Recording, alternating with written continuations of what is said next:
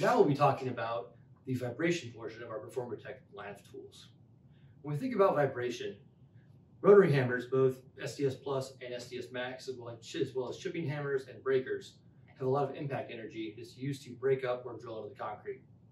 To reduce some of that coming back towards the user, we have the shock system built into our hammers that allows for a buffer between the tool and the user's hands. You can see the shock mechanism here that helps reduce that vibration back to the user.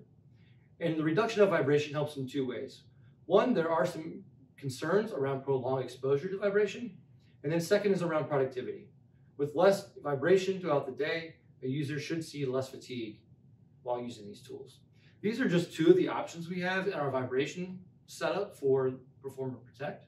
Please visit DEWALT.com to see other options available to you. Thank you.